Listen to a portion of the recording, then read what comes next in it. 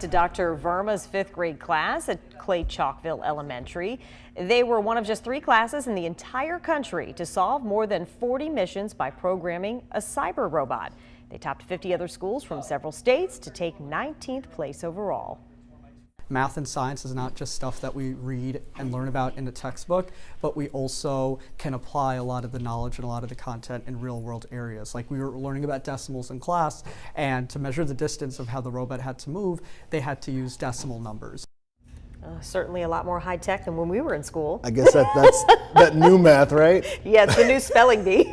Congratulations to them.